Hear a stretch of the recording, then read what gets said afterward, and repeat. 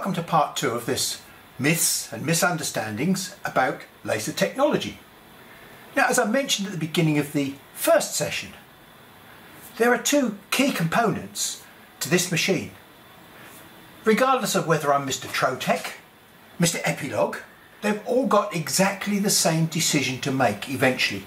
Okay, I've spent thousands of dollars on the mechanics of my machine. I've got servo systems, I've got autofocus, I've got every whizzo thing that you can imagine, cameras, etc. But none of this whizzy mechanical technology works without two key components. One of them, a laser source, in this case it's a glass tube, and the other one is a lens. Now, without those two components, regardless of the cost of your mechanical machine, it won't work.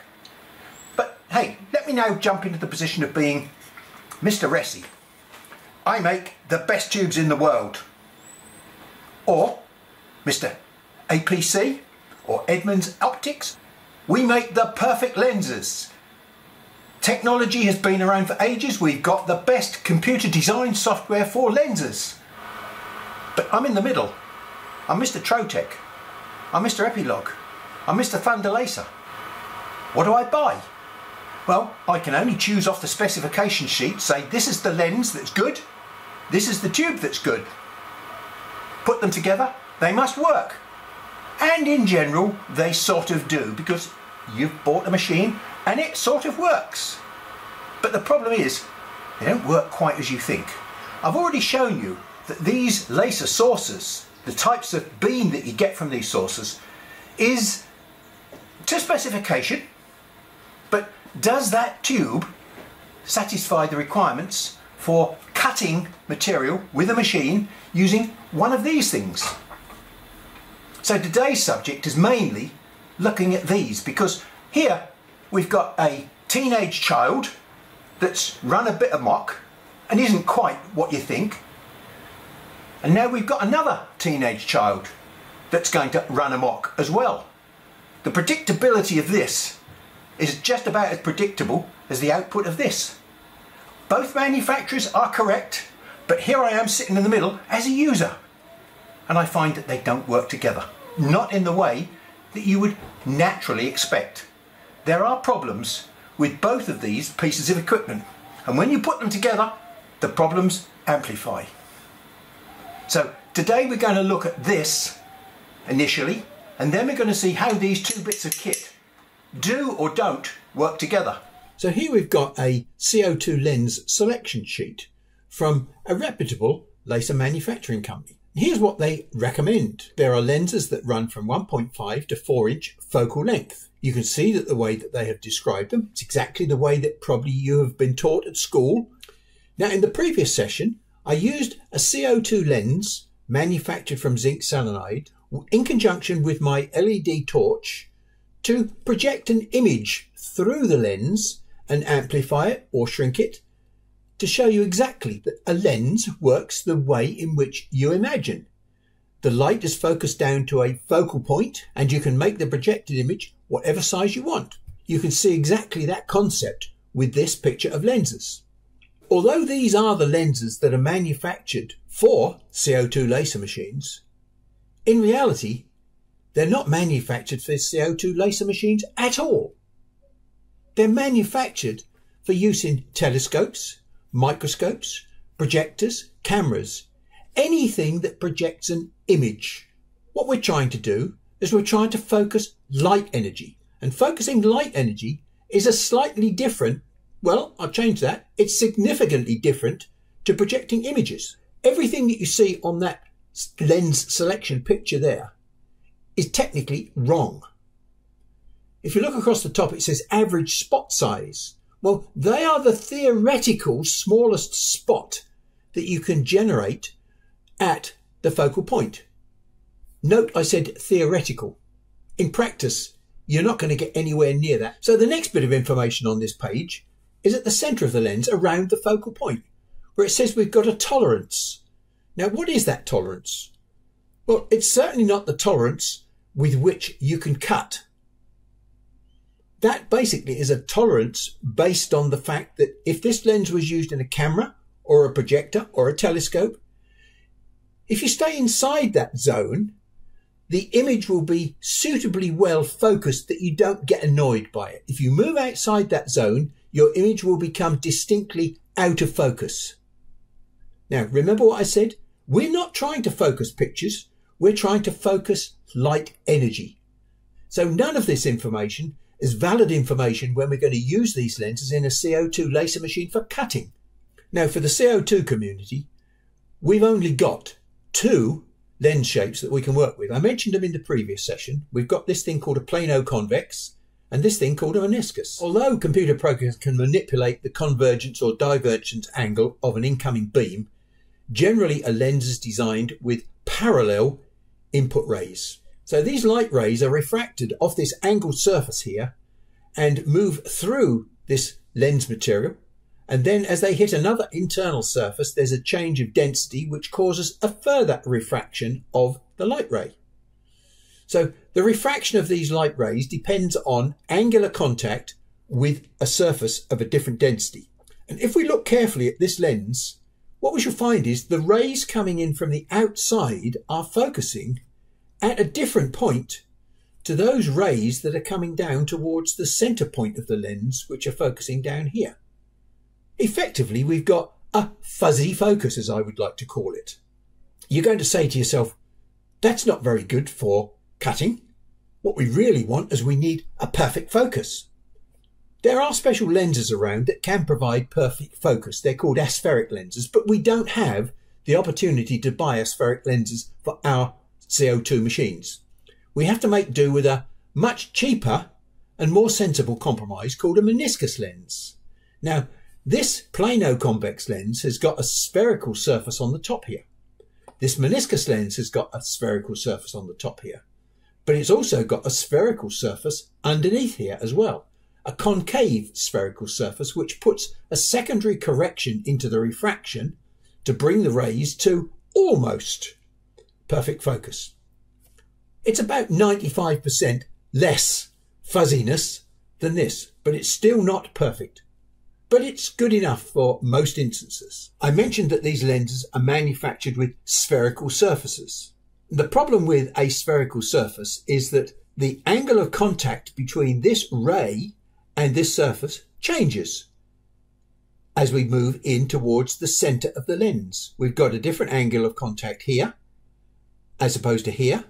And right at the central axis of the lens, that ray passing through the central axis of the lens receives no refraction at all as it enters or leaves the lens, which means that ray travels right the way on to infinity. It never focuses. Now that's an interesting concept, because if we move just a little bit away from that central axis, where do those rays focus? We'll talk about that a little bit later. This strange effect here that I call fuzzy focus has actually got a technical name. It's called aberration. And one of the properties of a spherical surface is spherical aberration. No matter how good, how expensive your lenses, they will all possess spherical aberration. A correction to that spherical aberration is attempted with a meniscus lens, but it will still have some sort of spherical aberration. Now, spherical aberration is a well-described subject which I discovered when I read this document here. There are some interesting pictures in here which clearly show the sort of things that we've just seen earlier. We've got rays that come in parallel to the axis of the lens and they cross over at this, what I call fuzzy focus.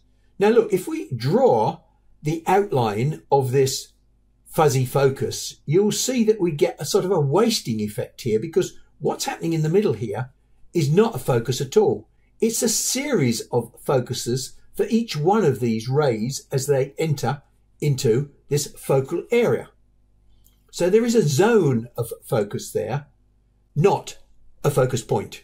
Okay, now this is the way in which lenses are designed, theoretically. And we're all told that we must use our lenses flat side down towards the work, because that's the correct way to use them, because that's the way that lenses are designed. What happens if we're naughty children and we decide to use our lens the other way round? Oh dear. Just take a few moments to reflect on what we've done when we turn the lens round. Look at the way in which we have created enormous aberration. the focus on that lens is now beyond fuzzy. It's absolutely rubbish. You'd never use a lens like that in a camera or a telescope because you wouldn't see anything. The rays from the outside are focusing at 24 millimeters from the lens, and the rays from the central part, just this bit here, this is not the center of the lens, this is just sort of 2/3 of the way in from the center of the lens, are focusing at 47 millimeters. So this could well be a 2-inch lens. I don't know. Look, spherical aberration has an effect when we look at a picture. What's an average amount of spherical aberration? Well, let's assume that a natural amount of spherical aberration is something like this picture here. Okay? And now what we see is a fuzzy image, which is what we predicted we might see. With no spherical aberration, we get a crystal clear picture. But as I said to you before, we're not interested in using lenses for projecting images. That's what they're designed for, but that's not what we're using them for. I give you the example of that lens there, which I demonstrated with my torch experiment. You can't see that hole in the center of the lens when I project my images through it. The center of the lens is having virtually no effect on the quality of an image that's projected through the lens.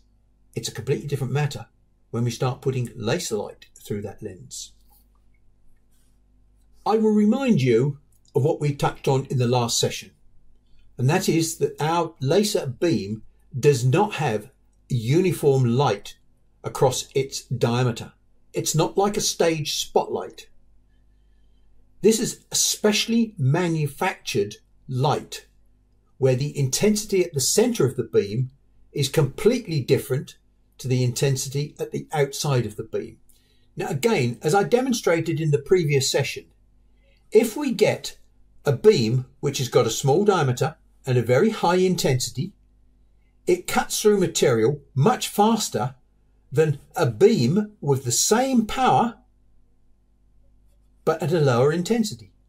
Intensity is the thing that damages material faster and faster. The higher the intensity, the faster we can damage material. And that's the whole principle of a lens. Look, we start off with light going into a lens and we focus it down. We make the beam smaller and smaller and smaller. And as the beam gets smaller and smaller and smaller, we don't change the power. What we're doing, we're making the beam sharper and sharper and sharper because we've got the same amount of power, but the beam size is decreasing because we are focusing the beam down towards a smaller focal point. That's how we are amplifying the intensity in the beam. We're making this intensity something phenomenally high by focusing it through a lens. If we put a sharp version of this into the lens, we would expect to get a very, very, very sharp version of that out of the lens. That's an assumption that most people make. A couple of other concepts that we spoke about in the previous session when we talked about the beam. One was this intensity profile here, whereby the more intensity we've got, the faster we can do damage. Now, faster, it implies time. So in other words, if I expose a piece of material to that high intensity there for a short period of time, I just get a small amount of damage, that spot size there, say for example where my cursor is, just a very small spot. Now if I allow more time, then this exposure is getting further and further down the beam, because the beam will still do damage to the material even though the intensity of the light has dropped off. That intensity just needs more time to do its damage. So there's a strange relationship which we'll call exposure time, and anybody that's familiar with camera technology will understand what exposure time is and understand this perfectly. If we expose material to the tip of this beam for just a short period of time, we will see a very small burn spot. Now if we increase the time, it will allow more and more of this intensity to take effect. And effectively what will happen if we draw a line across here now, look, we will produce a bigger spot. But you're then going to say, but hang on, that's a raw laser beam. When we actually pass this raw laser beam through the lens, what it's going to do, it's going to focus the rays down so that all the rays pass through a single little spot, a little area called the spot size. So therefore, time does not come into this at all. Because if all the rays are passing through one spot, you could keep the beam running at that spot forever and it wouldn't grow any bigger. The hole would always be the same size. Well, as I mentioned to you before, lenses don't actually do what you think they do.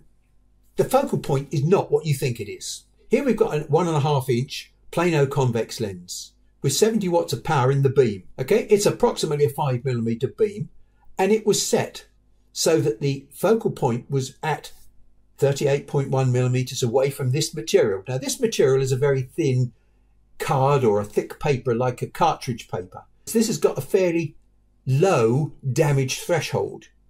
It doesn't resist burning. It accepts burning quite easily. So what it does, it shows you the burning zone of the beam. Not all of it, because the tail end of the beam is at such a low power that it's not going to show on these images here. Remember what I just said to you. Time should not be an issue if all the rays are passing through a single focal area. Spot size. If we look at this bottom set of data here, the lens is flat side down, the conventional way. And what we see is for 2 milliseconds, we get the highest focus of energy right at the center of the beam there. And then we get this lower focus of energy, which is scorching around the high intensity spot that's high enough intensity that it's burnt through the card. At 20 milliseconds, we've got a much bigger hole and we've got a much bigger scorch mark. But how can that be if all the light is passing through one single spot size? Okay, so maybe that spot size is this one. But how come this one's bigger? And this one's even bigger still. I'll tell you what, let's do that naughty boy thing and turn the lens upside down, as we shouldn't do. And here's what we get. We get less scorching, slightly bigger hole. But now we get a much smaller hole as we increase the exposure time. Something weird going on here, which doesn't really make sense. It certainly doesn't agree with the principle of a focal point and a small spot size. Because, hey, this is the same lens. All we've done is we've changed the exposure time and the spot size has changed. What I've described to you so far shows you that there are some strange properties associated with lenses, and that no matter how expensive a lens you buy, you will always be buying those properties. And here is one of those properties that doesn't comply with what the lens manufacturer tells you. You've paid a lot of money for something that doesn't work as he says it will work. It works well if you're going to use it in a camera or a telescope or a projector, as I've said many times before. We are not projecting images. We are projecting light intensity. We want to do damage with intense beams of light. And we use a lens to focus our light down to a very, very intense puddle of light. But that puddle of light is not uniform, because if it was uniform, it would always produce the same size dot. But we know that a beam didn't start off as a uniform beam of light. Look, it started off here as a Gaussian distribution. In this image, I've taken the liberty of colouring the rays of light so that the red rays are the most intense rays at the centre of our beam, and they drop away through orange, yellow, green and various other colours towards the zero power, almost black, at the edge of the beam. Look, this might be a 20mm diameter lens. We're only using maybe 12 or 15mm of the diameter. Okay, and of that 12 or 15mm of the diameter, can you see these two little lines here where my cursor is now? That really is about the usable power in the centre of our beam. And that's what we're going to fire through our lens. So we fire our beam through this lens, and what we see is the same sort of pattern as we saw here. But here it had no meaning. It was bland black and white. Here I've added colour to try and help your eye focus on the bits that are important. The bits that are important are the red rays. They're the most intense rays. So let's just have a look at that top picture, the red rays are right towards the centre of the lens, which is that black curved surface. And you'll notice that the surface of the lens is virtually flat. There is almost no refraction taking place at the centre of the lens. Refraction is taking place in variable amounts because of the spherical geometry at the outer part of the lens, and that's causing these rays to jump around and move to completely different focal points. So we've got a large range of focal points from black there, where my cursor is, to red here. But what you must remember is that all these rays out here are pretty damn useless. Look, they've got no intensity at all. So we can almost discount anything beyond these lines that I've written on here. Say the pale blue, everything outside that has got virtually no meaning, because at cutting speeds or engraving speeds, there's going to be insufficient exposure time for them to be able to do any damage at all. So let's concentrate on just what's happening inside those blue rays. In other words, the beam width that the manufacturer typically describes to us. So the first question we ask is, where in what is the focal point? There may be an optical focal point around this zone here. But hang on, we are not worried about optics. We're interested in intensity of light. Because remember, we've got low intensity at the outside and high intensity at the centre. It's the high intensity that's going to do the damage to our material. Let's now zoom in on this area here. I'm not going to go right into the focal point. We're going to move just a little bit beyond the focal point here because, look, we've got some confusion that's taking place here. We've got the red rays that are coming into a focal point here. We've got the orange rays which are coming into a focal point just there. There's a huge difference between them, even though they are both fairly intense rays at the centre of the Gaussian distribution. The other thing that I must point out to you is that this Gaussian distribution is not going to be amplified or intensified as a Gaussian distribution by the lens. Because look, if you take a sample across that beam anywhere, you will not get that shape anymore because it's being destroyed by the aberration effect of the lens. What we're really interested in is not the optical focal point, which is here, because the optical focal point doesn't do damage to our material.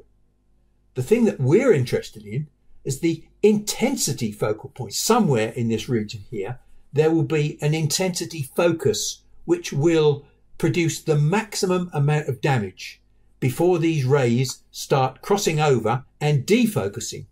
So there's this vague concept now that you've got to get in your brain about intensity focus as opposed to optical focus. They're not the same. The intensity focus will change as you change the power, the speed at which you run, the material that you cut. All of those will affect the end result that you see on your material. You can't see the actual focus itself. All you can see is the result of the damage caused by intensity. Yeah, they sort of work. If you use 38mm as the focal point, it sort of works. But you move it around a little bit and you'll probably find it works better. But you won't understand why. You're not hunting for an optical focus, you're hunting for an intensity focus. I've gone into naughty little boy mode again. And I've turned my lens over. Theoretically, this ought to be absolute junk as far as cutting is concerned. But let's just stop and look at this for a second and see what's happening with this lens. First of all, the outer rays, we've already decided they're worth nothing. Let's look at just those rays inside the pale blue ones on either side of the Gaussian distribution. We've got a huge focal range here, huge, but there tends to be a range here over which we see red rays, and they're all focused down into a little teeny weeny area. So this looks as though we've got a whole good range here of high intensity rays to do damage. All the others are being filtered out by this huge aberration. We've got these rays here which are very intense and they're focusing. Okay, here. And as we get closer to the axis of the lens, those red rays will actually focus closer and closer to infinity. I'm going to try and achieve the near impossible here and explain to you with one diagram how my two unruly teenage children, the laser beam and the lens, work together or not, and also how cutting works, maybe, and how this and this have to be the right combination to produce the best effect of this, cutting. That's a lot of challenges for one simple little diagram, but let's have a go. First off, we've got our laser beam here, which has got its Gaussian distribution, meaning that it's got not very much intensity, damage capability at these outer parts of the beam. If you put 80 watts into a proper A-grade beam, then you will get a certain peak intensity out of the beam. And the manufacturer specifies 13% of that peak intensity, say across here, as being the diameter of his beam. That's how the beam diameter comes about. So we put these fairly low power rays through a lens. So the outer part of the beam has got slope, varying slopes, but the varying slopes seem to provide a pretty consistent refraction which focuses these outer rays into a fairly concentrated zone, which you might like to call a focal point, a very, very small focal zone. When you amplify almost nothing by 100 times, you've still got almost nothing. So the power damaging capability of these ray intensities is pretty low in comparison to this surface here, which could be wood, it could be acrylic. So when these rays hit this surface, they're not going to add enough energy to the surface to damage it. They will just heat it up a little bit. Now as we start moving into the centre of the lens, what you'll see is that this angle of refraction starts to get less and less and less, until we get to the point right at the central axis of the lens, which is this black line, where there is zero angle for the rays to refract. So this maximum intensity ray that's coming from the centre of our laser beam is passing right through the central axis of the lens, doing nothing. So let's just call that an intensity of 10. It doesn't matter what the number is, just call that an intensity of 10.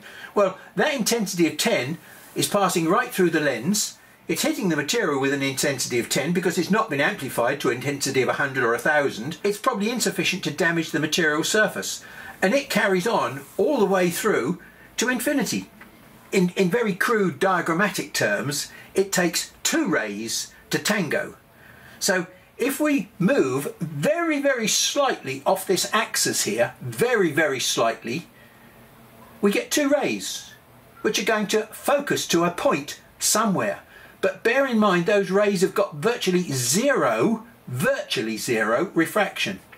So they're going to sit right adjacent to this black ray that went out to infinity, and they might finish up focusing, say here. And then the next pair of rays come through here, very, very, very slightly further away, and they may well focus there. But hang on, look, these intense rays, they're not working together. And as we move further away from this central axis, we will be generating a little bit more refraction because the slope of the lens, the angular face of the lens, is providing a slight amount of refraction to these rays. And as we move further away from this axis, the points at which focus will occur could be here and here and here and here. And as we get closer to the lens, what we find is that these coincidental rays, red rays, will start sitting on top of each other. And now what we've got collaborative effect of these red rays which are working together. Okay, so although they're moving away from the centre and they're not quite as intense because the intensity is dropping off, because they're being collaborative now rather than individual focusing away towards infinity, they will start having a damaging effect on this material. And what happens when we get a damaging effect on the material? Well, what will happen is, if we can damage the material and create a hole in the material, and there we go, look, we've created a hole in the material. Once we've created a hole in the surface, what we've done, we've basically created an orifice which acts as an occlusion to prevent these blue rays going anywhere.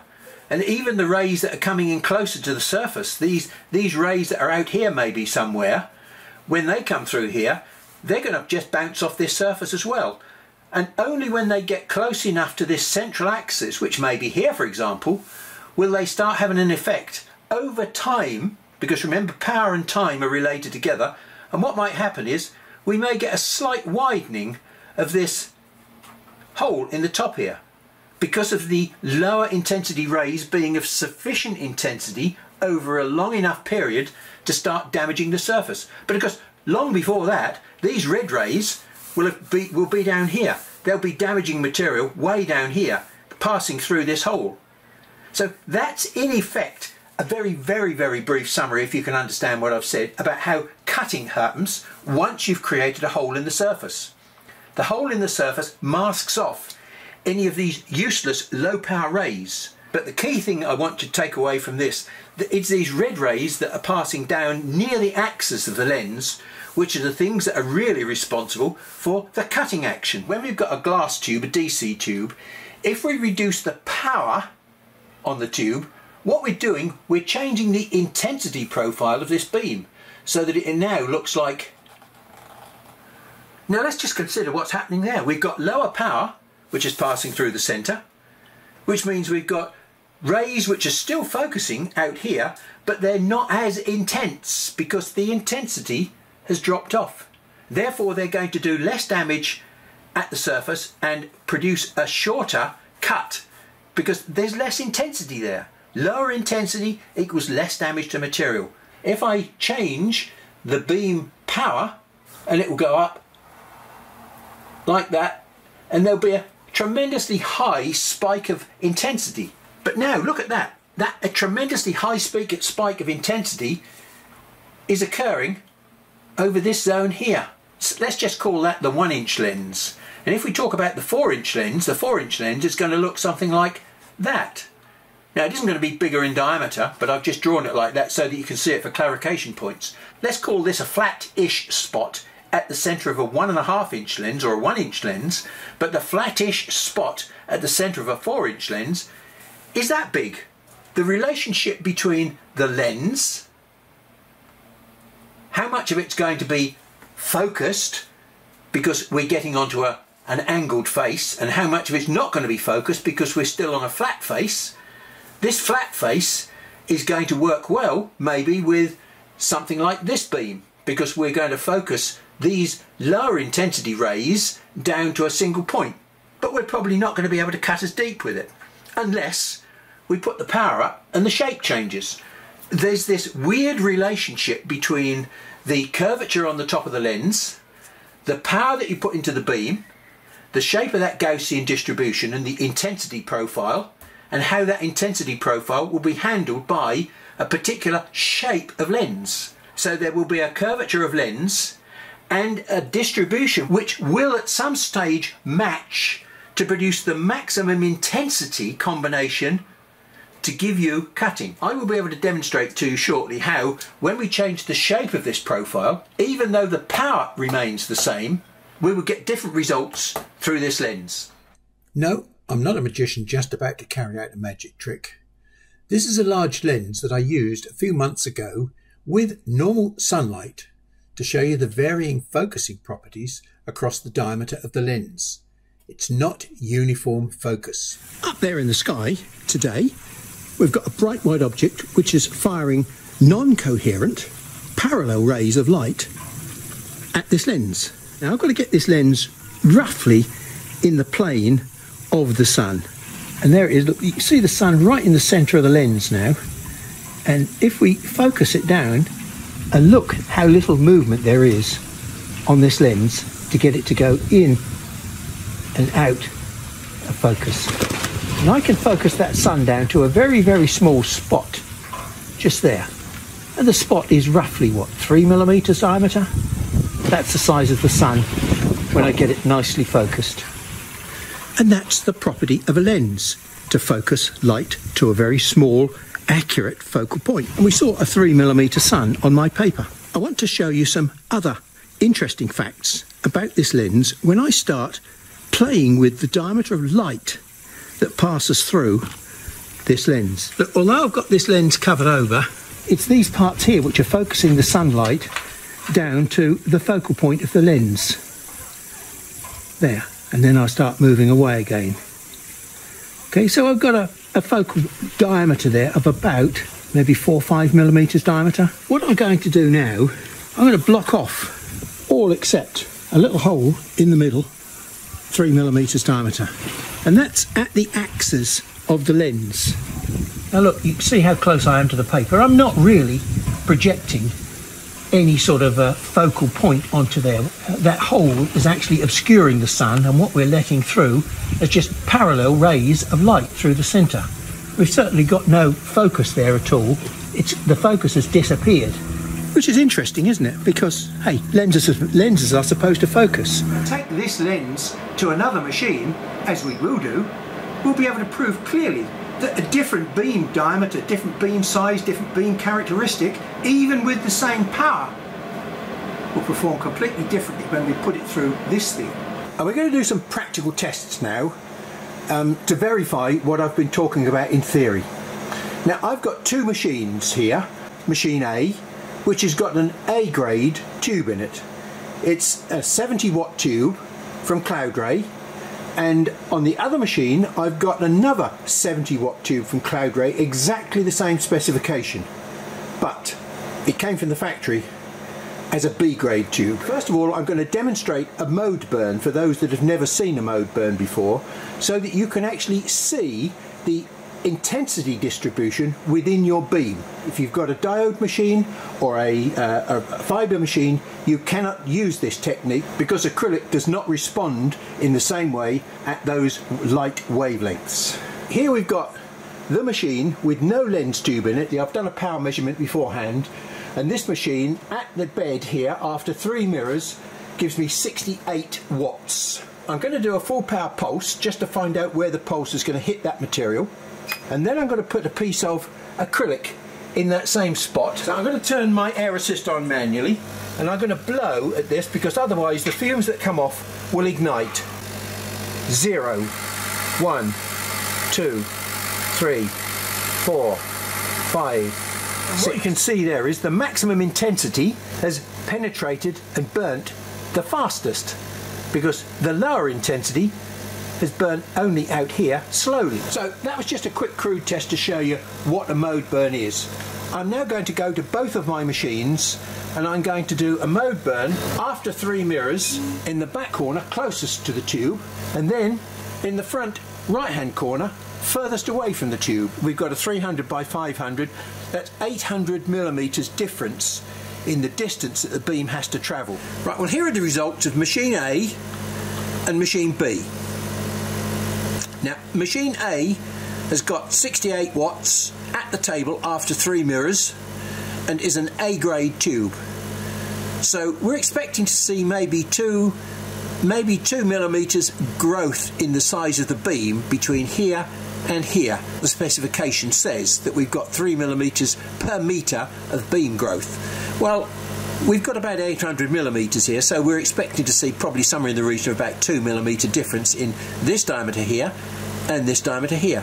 There is a marginal difference, as you can see, because this one has got the trumpet shape, but as I get further away, we've got more of a conical shape than a trumpet shape. After 9 seconds, this one pierced right through the 25 millimeter block. 9 seconds, well, it stopped about 1 millimeter short. But essentially, these look like more or less the same intensity profile across the whole of the table. So I don't expect in any of my future test results to see much of a difference between the performance at one corner of the table to the other. This is an A grade tube. Now, this is very definitely a B grade tube, exactly the same specification. Measured power at the table is 65 watts as opposed to 68 watts. But those 3 watts are not responsible for the massive difference in performance. The major difference is the intensity profile in the beam. This was a specific B grade tube that I asked Cloud Ray to find for me so that I could carry out this evaluation work of beam shape against lens performance. And here we see what 9 seconds of damage with 65 watts does on my B machine. When I move to the other front corner, here's what 65 watts is doing for 9 seconds worth of burn. First, we've got a big beam, which is bigger than this beam, even though it's supposedly the same specification for the tube. So there's something gone wrong inside the tube manufacturing that has caused the beam to be bigger than expected. We can see that we've probably got substantially more than 3 millirad beam divergence, because this one starts off at maybe 6 millimeters diameter and finishes up at maybe 9 or 10 millimeters diameter. So that's pretty hideous over just 800 millimeters. We're now going to put essentially the same amount of power but different beam shapes through a variety of lenses. Now, in all my tests for experimental consistency, I'm going to be using the cheapest PVD Chinese lenses, and they're going to be plano convex. I'm going to try and use a cutting nozzle which has got a small orifice on it, and in this instance we've got a 1-inch plano convex lens, and you won't find many nozzles that can take a 1-inch plano convex lens. So what I've done, I've modified my nozzle so that this can sit in here like that, and then I've got a ring that sits on top as a clamp ring, and I'm not using my internal clamp ring as a clamp ring for the lens. I'm using it as a backstop to push this down and clamp the lens into its pocket. So there we are, no lens rattle. Now this is the procedure I'm going to carry out for every test. I'm going to start off with the air gap at about 3 millimeters, because that's a nice starting point. So I'm going to try and find the focus with a special program that I've written, a series of lines, and I think there's now a version of it available to you in Lightburn, but I've been using it for many years. I find this a lot more accurate than the ramp test, or even the little spot test that you can do like this. Beep, pulse. You know, I mean, you can drop the table down and you can find the smallest spot, but that doesn't tell you anything about the relationship between speed and power. And speed and power both affect the focal distance. And I'm not talking about the optical focal distance, I'm talking about the intensity focal distance, which is what you're really trying to find with this test.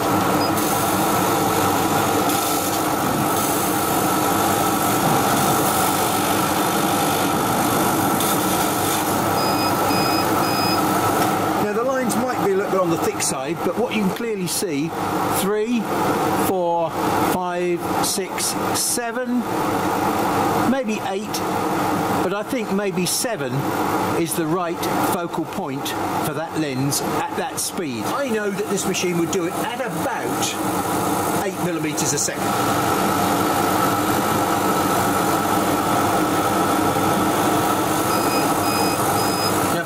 This is a 1-inch lens. I shouldn't really be able to cut through 10 millimeter thick material, according to all the information that I've been told in the past. Look, 8 millimeters a second is virtually through. Slow that down to maybe 7 millimeters a second and this piece would drop out. Okay, but I want this to be an almost cut as being the standard for my test, because I don't want these pieces to drop out. So we've got the thinnest line here at 3, 4, 5, 6, 7 millimeters, which is about there. Is that the most powerful penetrating cut for this lens? When we turn this over, 1, 2, 3, 4, 5 down from the top, which is that one. And we say, well, hang on. If I don't lift the focus up quite as much, I've got much greater cutting power here, look. So maybe 5 millimeters, which looks like a pretty rubbish focus point because it's quite thick. And that's the compromise you have to make. Yes, you might be able to get more depth of cut, but it would be at the expense of having a much wider kerf width. I just dropped the focus to 5 millimeters.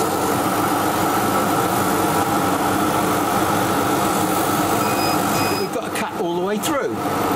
You're seeing the trumpet-shaped part of the beam making your beam wider. So where is the focal point of intensity to do damage? Well, this is the point that I'm trying to make. Lenses and laser beams are weird when they start working together. And now we run the same test down at this corner of the machine. Again, 7. But we won't aren't going to expect much different because this machine is a good tube and it should basically work the same on both corners of the machine. Let's take a look what's happened underneath for the penetration. We don't have the same penetration on here that we had here. We've lost some cutting power because we've moved over to this corner, even though we've kept everything the same, and this beam is more or less the same over here as it is over there. But it's not quite, if you remember. The difference is very small. Slight change of shape, slight change of penetration. Over this corner we've got about 1 millimetre less penetration for the same 9-second burn time. There are subtle differences between these two burns. Not quite such a nearly cutting burn as we had 7 millimetres a second. It looks as though this has nearly popped out. So let's have a look on the back. It's a little bit better than this one at 8 millimetres a second. So there's something somewhere in between. These are nearly the same cutting speed, but not quite. Let's just try this experiment one more time with 5 millimetre focus, but it might not make any difference this time. Well, it made it through more or less. It wasn't as good as a 7 millimetre focus. This is my test for a 1-inch plano convex PVD Chinese lens on machine A at the back corner and the front corner to try and find out what the best speed settings I can get out of this lens are. Okay, now this is with the lens the wrong way round, upside down so to speak. What I'm now going to do is repeat this test for the lens the right way round, and then I'm going to do it for a 1.5 inch, 2, 2.5 inch and a 4-inch lens to see what the difference in performance is between the lenses. And then I'm going to do exactly the same set of tests on the other machine, which is the B grade tube, and compare the two. So there's a lot of work for me to do and you don't need to be involved. So I'll catch up with you when I've done the results. Well, here we are in the office with a big pile of work which I've been undertaking over the past few days, testing lenses and laser beams to death. I haven't killed any laser beams or lenses, but it's nearly been the death of me, because boring, boring, boring is an understatement. But at the end of it, I got a massive surprise. Let's go and have a look at my results, and you'll see how I have been labouring under misapprehension about how laser beams work and the quality of a laser beam. I'm certainly not going to drag you through all my test results. What I have done is to summarise some extremes here which demonstrate what I'm finding in the middle ground as well. 38.1 1.5-inch lens is the smallest lens that most people will ever come across, and a 4-inch lens, well, that's about as big as most people will ever come across. So I've shown those two extremes and I've run those lenses through the two extremes of the beams that I'm using, and I've got what the manufacturer promised. Although it doesn't look like it, this is the result of a Gaussian distribution beam where the very high intensity at the centre of the Gaussian distribution causes the fastest and smallest amount of damage because it's running down here very quickly. So this is a 25mm block of acrylic, and this took 9 seconds.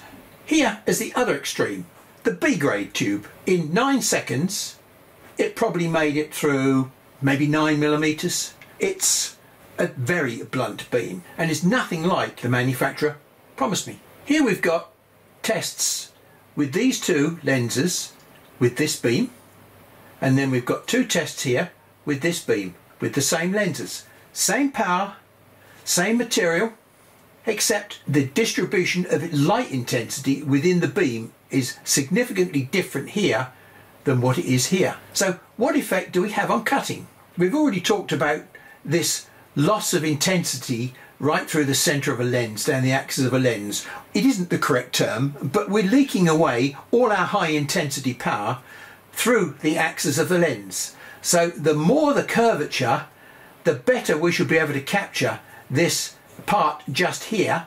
What's happening here, we've got a much wider spread of the intensity across the surface. We're not leaking away as much intensity because, hey, we didn't have it to start with. The line test, the ramp test or the spot test are looking for the smallest line or the smallest spot to define where the intensity focal point of the lens is. Remember, intensity focal point is where the most damage occurs in the smallest possible area, which indicates the intensity focus as opposed to the optical focus. Although the smallest neck occurs down inside the material here, this is still what we would consider to be, on the surface, the focal point, because it does the least amount of damage on the surface. And we would probably judge this one to be the smallest line on the surface. That's 1mm different focus, and the only difference that we've done there is change the shape of the beam. Where can I begin to find a focal point here? You will remember all this sharp energy here is passing through the centre of the lens, and it's not being focused. We can't find a focal point. When we get this where the energy intensity is spread out across the beam, we've got less leakage through the centre of the lens because A, it's lower intensity to start with, and it's blunter, and so this intensity is spreading out further towards the side, so we're getting more refraction of the light rays. And so consequently there will come a point where, if we look along here, we shall find that, hey, we've got a focus. So same lens, different intensity beam, no focus, focus. Let's compare the difference in cut when we're leaking away most of the high intensity power through the centre of the lens. It's not doing a very good job of cutting, is it? Whereas this one, look at the cut for what we would consider to be a very, very substandard beam. This is far from what the manufacturer promised us. No manufacturer of lenses will have ever done this work. No manufacturer of laser tubes will ever have done this work. I'm stuck in the middle here. I'm Mr. Trotec, who will never have done this work, Mr. Thunder Laser, who will never have done this work, and Mr. Epilogue, who will never have done this work. They're assuming that two black boxes going together will work because the specifications appear to be good for each black box. And I've demonstrated here that these black boxes are not what they seem. And let's take a look at what happens when I just turn the lens over. Nothing else has changed. Let's hunt for the focal point. I would probably choose that one there using the dodgy beam. 1, 2, 3, 4. Well, there is very definitely the focal point, as opposed to 1, 2, 3, 4, 5. It's 1 or 2mm difference in its focal distance. And all we've done is change the shape of the beam. So the beam shape has a significant effect on the intensity focal distance. Well, we're struggling to find a focal point again, because even though the lens is this way round, it's still going to leak all that high intensity power through the central part, the flattish part of the lens, which is now upside down. Let's take a look at what the dodgy beam looks like. I'm going to suggest the focal point is here, and this appears to have no focal point at all. Regardless of whether we use the lens the right way up or the wrong way up, the problem is the same. This beam here is better for cutting than this beam overall, which is a massive surprise to me. I've always believed that that is the perfect beam, because that's what the manufacturer tells me. I've never done this work before, but now that I've done this work before, all I've got is evidence in front of my eyes. I can't disbelieve what I see. I've always known that lenses are dodgy, but I've never suspected that the laser beam was dodgy as well. Now, what I will say is that some of the other results that I got were giving me differences between here and here of maybe as much as 3mm of change of focus. Now, what's the point of levelling your table up when you've got 3mm change of focus as you move from one shape beam to another shape beam? I have to be honest, I thought that the intensity focal point was a function of speed, power and material. I didn't realise that there was a fourth, the intensity distribution within the beam itself. Most people set their autofocus up with the number that they're given by the lens manufacturer, i.e. the optical focus.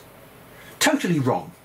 If you're going to reduce the error that you can produce with your autofocus, you need to test your material, because it will change by material, by speed and by power.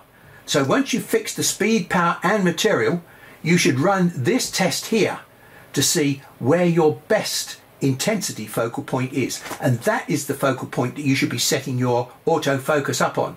It doesn't guarantee that you're going to get precision results, because you've still got this factor to take into account as your lens changes shape across the width of your machine. But at least it will be a lot closer to reality than using the manufacturer's optical focal point. There's some myths there that have been blown out the water, and a big surprise for me.